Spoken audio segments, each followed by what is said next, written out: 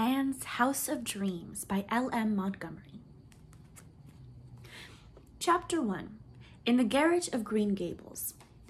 "Thanks be, I'm done with geometry, learning or teaching it," said Anne surely, a trifle vindictively, as she dumped a somewhat battered volume of Euclid into a big chest of books, banged the lid in triumph, and sat down upon it, looking at Diana Wright across the Green Gables garret, with grey eyes that were like a morning sky. The garret was a shadowy, suggestive, delightful place, as all garrets should be.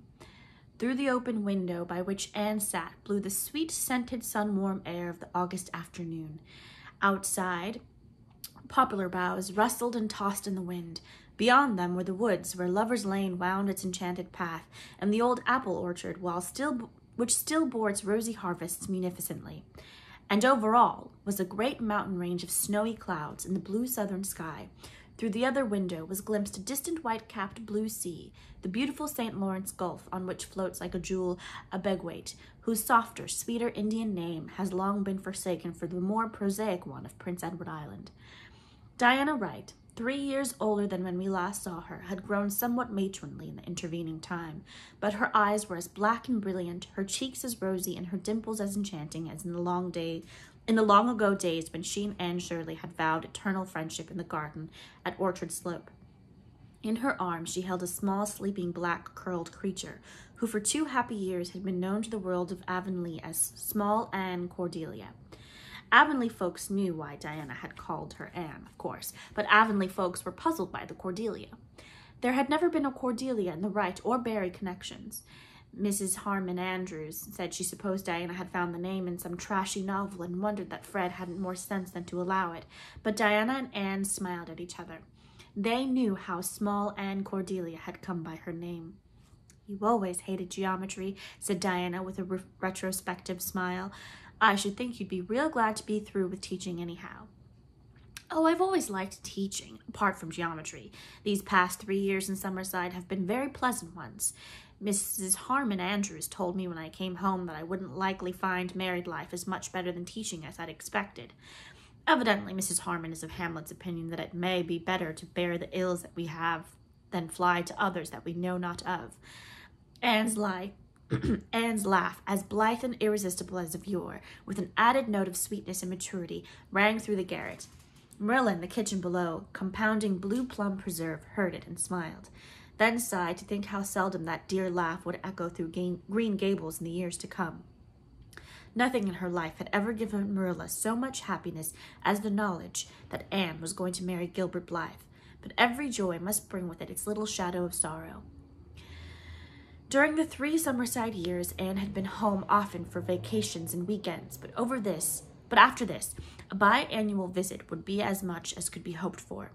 "You needn't let what Mrs. Harmon says worry you," said Diana, with the calm assurance of the 4 years matron. "Married life has its ups and downs, of course. You mustn't expect that everything will always go smoothly, but I can assure you that it's a happy life when you're married to the right man." Anne smothered a smile. Diana's airs of vast experience always amused her a little. "I dare say I'll be putting them on, too, when I've been married 4 years, she thought. "Surely my sense of humor will preserve me from it, though." "Is it settled yet where you're going to live?" asked Diana, cuddling Small Cordelia with the inimitable gesture of motherhood which always sent through Anne's heart, filled with sweet, unuttered dreams and hopes, a thrill that was half pure pleasure and half a strange ethereal pain. "Yes, that was what I wanted to tell you when I phoned to you to come down today. By the way, I can't realize that we really have telephones in Avonlea now. It sounds so preposterously up-to-date and modernish for this darling, leisurely old place." "We can thank the AVIS for them," said Diana. "We should never have got the line if they hadn't taken the matter up and carried it through. There was enough cold water thrown to discourage any society, but they stuck to it nevertheless. You did a splendid thing for Avonlea when you founded that society, Anne. What fun we did have at our meetings. Will you ever forget the Blue Hall and Judson Parker's scheme for painting medicine advertisements on his fence?" "I don't know that I'm wholly grateful to the ABIS in the matter of the telephone," said Anne. "Oh, I know it's most convenient, even more so than our old device of signaling to each other by flashes of candlelight. And as Mrs. Rachel says, Avonlea must keep up with the procession, that's what. But somehow I feel as if I didn't want Avonlea spoiled by what Mr. Harrison, when he wants to be witty, calls modern inconveniences. I should like to have it kept always just as it was in the dear old years. That's foolish and sentimental and impossible, so I shall immediately become wise and practical and possible. The telephone, as Mr. Harrison concedes, is a buster of a good thing, even if you do know that probably half a dozen interested people are listening along the line. That's the worst of it, sighed Diana. It's so annoying to hear the receivers going down whenever you ring anyone up. They say Mrs. Harmon Andrews insisted that their phone should be put in their kitchen just so that she could listen whenever it rang and keep an eye on the dinner at the same time. Today, when you called me, I distinctly heard that queer clock of the Pyes striking, so no doubt Josie or Gertie was listening. Oh, so that is why you said you've got a new clock at Green Gables, haven't you? I couldn't imagine what you meant. I heard a vicious click as soon as you had spoken. I suppose it was the pie receiver being hung up with profane energy. Well, never mind the pies. As Mrs. Rachel says, pies they always were and pies they always will be, world without end, amen. I want to talk of pleasanter things. It's all settled as to where my new home shall be. Oh, Anne, where? I do hope it's near here. No, that's the drawback. Gilbert is going to settle at Four Winds Harbor, 60 miles from here. 60? It might as well be 600, sighed Diana. I never can get further from home now than Charlottetown. You'll have to come to Four Winds. It's the most beautiful harbor on the island. There's a little village called Glen St. Mary at its head, and Dr. David Blythe has been practicing there for 50 years. He is Gilbert's great-uncle, you know. He's going to retire, and Gilbert is to take over his practice. Dr. Blythe is going to keep his house, though, so we shall have to find a habitation for ourselves. I don't know yet what it is or where it will be in reality, but I have a little house of dreams all furnished in my imagination. A tiny, delightful castle in Spain. Where are you going for your wedding tour? Asked Diana. Nowhere. Don't look horrified, Diana, dearest. You suggest Mrs. Harmon Andrews. She no doubt will remark condescendingly that people who can't afford wedding towers are real sensible not to take them. And then she'll remind me that Jane went to Europe for hers. I want to spend my honeymoon at Four Winds in my own dear house of dreams. And you've decided not to have any bridesmaids? There isn't anyone to have. You and Phil and Priscilla and Jane all stole a march on me in the matter of marriage, and Stella is teaching in Vancouver. I have no other kindred soul, and I won't have a bridesmaid who isn't. But you are going to wear a veil, aren't you? Asked Diana anxiously. Yes, indeedy. I shouldn't feel like a bride without one. I remember telling Matthew that evening when he brought me to Green Gables that I never expected to be a bride because I was so homely. No one would ever want to marry me unless some foreign missionary did. I had an idea then that the foreign missionaries couldn't afford to be finicky in the matter of looks if they wanted a girl to risk her life among cannibals. You should have seen the foreign missionary Priscilla married. He was as handsome and inscrutable as those daydreams we once planned to marry ourselves. He was the best-dressed man I ever met, and he raved over Priscilla's ethereal golden beauty. But of course, there are no cannibals in Japan. Your wedding dress is a dream, anyhow, sighed Diana rapturously. You'll look like a perfect queen in it. You're so tall and slender. How do you keep so slim, Anne? I'm fatter than ever. I'll soon have no waist at all. Stoutness and slimness seem to be matters of predestination, said Anne. At all events, Mrs. Harmon Andrews can't say to you what she said to me when I came home from Summerside. Well, Anne, you're just about as skinny as ever. It sounds quite romantic to be slender, but skinny has a very different tang. Mrs. Harmon has been talking about your trousseau. She admits it's as nice as Jane's, although she says Jane married a millionaire and you are only marrying a poor doctor without a cent to his name. Anne laughed. My dresses are nice. I love pretty things. I remember the first pretty dress I ever had, the brown Gloria Matthew gave me for our school concert. Before that, everything I had was so ugly. It seemed to me that I stepped into a new world that night. That was the night Gilbert recited Blingen on the Rhine and looked at you when he said, there is another, not a sister. And you were so furious because he put your pink tissue rose in his breast pocket. You didn't imagine then that you would ever marry him. Oh, well, that's another instance of predestination, laughed Anne as they went down the garret stairs. Chapter 2. The House of Dreams. There was more excitement in the air of Green Gables than there had ever been before in all its history. Even Marilla was so excited that she couldn't help showing it, which was little short of being phenomenal. There's never been a wedding in this house, she said half apologetically to Mrs. Rachel Lynde. When I was a child, I heard an old minister say that a house was not a real home until it had been consecrated by a birth, a wedding, and a death. We've had deaths here. My father and mother died here as well as Matthew. And we've even had a birth here. Long ago, just after we moved into this house, we had a married hired man for a little while, and his wife had a baby here. but there's never been a wedding before. It does seem so strange to think of Anne being married. In a way, she seems to me the little girl Matthew brought home here 14 years ago. I can't realize that she's grown up. I shall never forget what I felt when I saw Matthew bringing in a girl. I wonder what became of the boy we would have got if there hadn't been a mistake. I wonder what his fate was." "Well, it was a fortunate mistake," said Mrs. Rachel Lynde. "Though, mind you, there was a time I didn't think so. That evening I came up to see Anne, and she treated us to such a scene. Many things have changed since then, that's what." Mrs. Rachel sighed, and then brisked up again. When weddings were in order, Mrs. Rachel was ready to let the dead past bury its dead. "I'm going to give Anne 2 of my cotton warp spreads," she resumed, "a tobacco stripe one and an apple leaf one. She tells me they're getting to be real fashionable again. Well, fashion or no fashion, I don't believe there's anything prettier for a spare room bed than a nice apple leaf spread, that's what. I must see about getting them bleached. I've had them sewed up in cotton bags ever since Thomas died, and no doubt they're an awful color. But there's a month yet, and dew bleaching will work wonders." "Only a month?" Marilla sighed and then said proudly, "I'm giving Anne that half-dozen braided rugs I have in the garret. I never supposed she'd want them. They're so old-fashioned, and nobody seems to want anything but hooked mats now. But she asked me for them. She said she'd rather have them than anything else for her floors. They are pretty. I made them of the nicest rags and braided them in stripes. It was such a company these last few winters, and I'll make her enough blue plum preserve to stock her jam closet for a year. Seems real strange. Those blue plum trees hadn't even a blossom for 3 years, and I thought they might as well be cut down. And this last spring they were white, and such a crop of plums I never remember at Green Gables. Well, thank goodness that Anne and Gilbert really are going to be married after all. It's what I've always prayed for," said Mrs. Rachel in the tone of one who is comfortably sure that her prayers have availed much. It was a great relief to find out that she really didn't mean to take the Kingsport man. He was rich, to be sure, and Gilbert is poor, at least to begin with, but then he's an island boy. "He's Gilbert Blythe," said Marilla contentedly. Marilla would have died the death before she would have put into words the thought that was always in the background of her mind whenever she had looked at Gilbert from his childhood up. The thought that, had it not been for her own willful pride long, long ago, he might have been her son. Marilla felt that in some strange way his marriage with Anne would put right that old mistake. Good had come out of the evil of the ancient bitterness.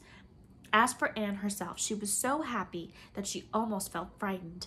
The gods, so says the old superstition, do not like to behold 2 happy mortals. It is certain, at least, that some human beings do not. 2 of that ilk descended upon Anne one violet dusk, and proceeded to do what in them lay to prick the rainbow bubble of her satisfaction. If she thought she was getting any particular prize in young Dr. Blythe, or if she imagined that he was still as infatuated with her as he might have been in his salad days, it was surely their duty to put the matter before her in another light. Yet these 2 worthy ladies were not enemies of Anne. On the contrary, they were quite fond of her, and would have defended her as their own young had anyone else attacked her. Human nature is not obliged to be consistent. Mrs. Inglis, née Jane Andrews, to quote from the Daily Enterprise, came with her mother and Mrs. Jasper Bell, but in Jane the milk of human kindness had not been curdled by years of matrimonial bickerings. Her lines had fallen in pleasant places. In spite of the fact, as Mrs. Rachel Lynde would say, that she had married a millionaire, her marriage had been happy. Wealth had not spoiled her. She was still the placid, amiable, pink-cheeked Jane of the old quartet, sympathizing with her old chum's happiness, and as keenly interested in all the dainty details of Anne's trousseau as if it could rival her own silken and bejeweled splendors. Jane was not brilliant, and had probably never made a remark worth listening to in her life, but she never said anything that would hurt anyone's feelings, which may be a negative talent, but is likewise a rare and enviable one. "So, Gilbert didn't go back on you after all," said Mrs. Harmon Andrews, contriving to convey an expression of surprise in her tone. "Well, the Blythes generally keep their word when they've once passed it, no matter what happens. Let me see, you're 25, aren't you, Anne? When I was a girl, 25 was the first corner. But you look quite young. Red-headed people always do." "Red hair is very fashionable now," said Anne, trying to smile, but speaking rather coldly. Life had developed in her a sense of humor which helped her over many difficulties, but as yet nothing had availed to steel her against a reference to her hair. So it is," conceded Mrs. Harmon. "There's no telling what queer freaks fashion will take. Well, Anne, your things are very pretty and very suitable to your position in life, aren't they, Jane? I hope you'll be very happy. You have my best wishes. I'm sure a long engagement doesn't often turn out well, but of course, in your case, it couldn't be helped." Gilbert looks very young for a doctor. I'm afraid people won't have much confidence in him, said Mrs. Jasper Bell gloomily. Then she shut her mouth tightly, as if she had said what she considered it her duty to say, and held her conscience clear. She belonged to the type which always had a stringy black feather in its hat and straggling locks of hair on its neck. Anne's surface pleasure in her pretty bridal things was temporarily shadowed, but the deeps of happiness below could not thus be disturbed, and the little stings of Mesdames Bell and Andrews were forgotten when Gilbert came later, and they wandered down to the birches of the brook, which had been saplings when Anne had come to Green Gables, but were now tall ivory columns in a fairy palace of twilight and stars. In their shadows, Anne and Gilbert talked in lover fashion of their new home and their new life together. "I've found a nest for us, Anne." "Oh, where? Not right in the village, I hope. I wouldn't like that altogether." "No, there was no house to be had in the village. This is a little white house on the harbor shore, halfway between Glen St. Mary and Four Winds Point. It's a little out of the way, but when we get a phone and that, it won't matter so much. The situation is beautiful. It looks to the sunset and has the great blue harbor before it. The sand dunes aren't very far away. The sea winds blow over them and the sea spray drenches them. But the house itself, Gilbert, our first home, what is it like?"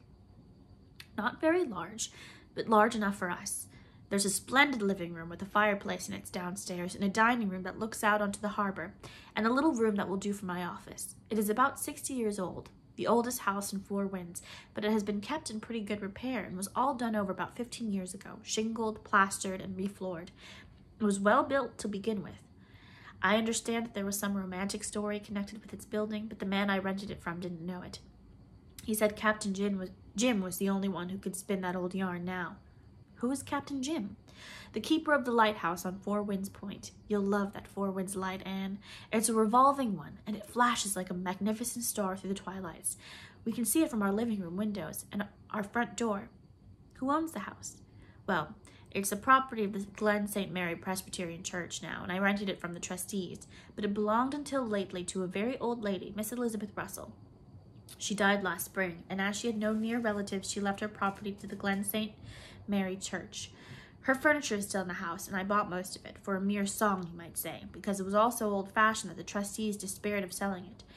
Glen St. Mary folks prefer plush brocade and sideboards with mirrors and ornamentations, I fancy, but Miss Russell's furniture is very good, and I feel sure you'll like it, Anne." "So far, good," said Anne, nodding cautious approval. "But Gilbert, people cannot live by furniture alone. You haven't yet mentioned one very important thing. Are there trees about this house?" "Heaps of them. Oh, Dryad. There's a big grove of fir trees behind it, 2 rows of Lombardy poplars down the lane, and a ring of white birches around a very delightful garden. Our front door opens right into the garden, but there's another entrance, a little gate hung between 2 firs. The hinges are on one trunk and the catch on the other. Their boughs form an arch overhead. Oh, I'm so glad. I couldn't live where there were no trees. Something vital in me would starve. Well, after that, there's no use asking you if there's a brook anywhere near. That would be expecting too much. But there is a brook, and it actually cuts across one corner of the garden." "Then," said Anne with a long sigh of supreme satisfaction, "this house you have found is my house of dreams, and none other."